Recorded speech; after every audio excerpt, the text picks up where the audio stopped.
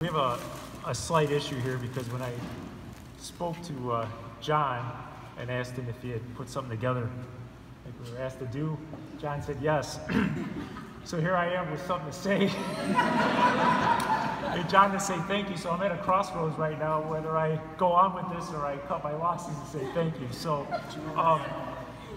I just want to let everyone know that I'm very thankful and honored to accept this position as Deputy Chief. It's, as many of you know, not something that I took lightly and took a very long time to consider, several times actually. And I just want to go over real quickly here the reasons why I did take this position. And it's in no particular order. It's just kind of when I was jotting some things down the other day. And first off is we have a lot of great things here at Carroll Stream, and it's nothing to take away from the other members. It's our turn to talk about Carroll Stream, and part of our greatness is because of the other members from the other departments. Our board of trustees are very supportive, and in this day and age, that's what we need, is a supportive board. And they have their pulse on what we're doing, how we're doing, and what's next on the radar. And we're very thankful for that. That's something that a lot of fire districts don't have. And they're always here for us, and they're always asking how we're doing, and I appreciate that. Our command staff is the best of the best.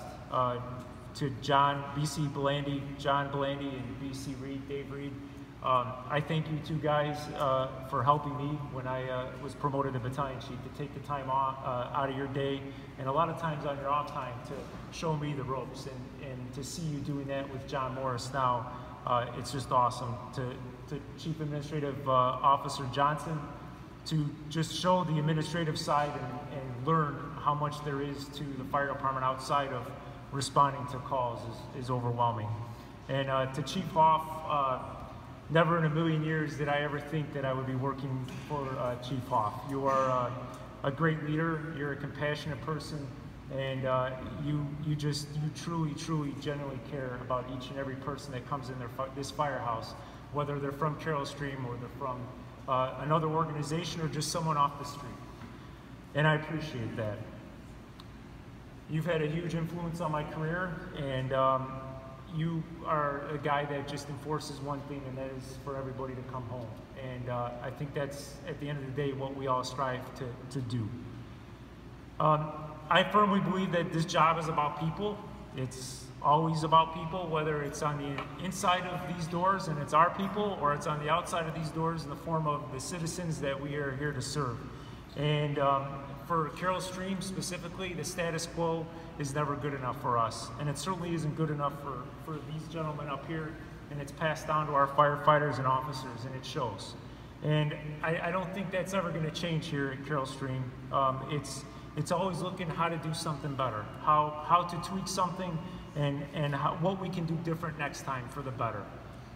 Some of the first lines of when somebody's in a bad way, and unfortunately when we leave outside these doors, it's not because somebody's having a good day. And typically the first people that they see is the members of our fire department. And I can see it, stand here and say, I've seen it 100 times. Our people respond, whether they're firefighters, officers, or chief officers, and starting to help those people heal, whether their loved one was laying on the ground unresponsive or somebody's house just caught on fire. And when you take a step back and you look at that and you watch how our members interact with the citizens when they're in a time of need, that's something pretty special. And for the people that aren't in the fire service, you may have been on the receiving end of that, and probably not from Carroll Stream, from another community. It's not just Carroll Stream, it's in this job called the fire service. To the company officers and the firefighters of Carroll Stream, you guys and gals, in my humble opinion, are the best of the best.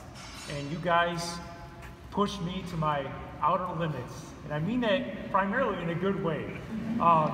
You guys are, it's great to come in here, and you know, it could be 5:45 in the morning and our shift changes until 8 o'clock, and the coffee pot's going and guys are out and about and talking, and that's a cool thing, and that doesn't happen everywhere.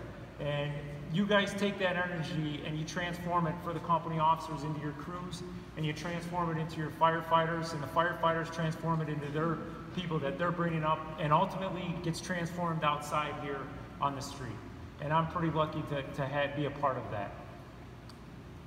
To the other members of the other departments, I'm pretty lucky to be part of an organization that really reaches out to the other communities. We can honestly say here in this area that we truly utilize the other fire departments. And we utilize them in ways that other departments in this nation haven't even thought of doing. And to that, we're trying to make this job much safer for ourselves and ultimately much safer for our citizens. And not only do we do it on calls, but we do it in the form of training, we do it in the form of administration training, we do it in the form of sharing resources. And to that, I'm very thankful to be part of. Here in Carroll Stream, I'm also very thankful to, and this doesn't happen too often in fire districts, but we have a really special relationship with the village of Carroll Stream, specifically our police officers. There's many police officers that don't know their fire department, they don't know the names. And for us, we know just about every name, and if we don't know their name, we know their face. To the village, learning more and more new faces, again, we got a special thing going on with the village of Carroll Stream. And to that, I'm very thankful to be part of that, because not everybody in the fire service is able to say that they have a great working relationship. Again, I'm very humbled to be in this position, and my goal is to continue doing what we've been doing, to continue empowering our people, and to continue to push them. And can't guarantee it, but our ultimate goal is to make sure that everybody arrives back safe, and that we just keep striving for the next best thing. Thank you.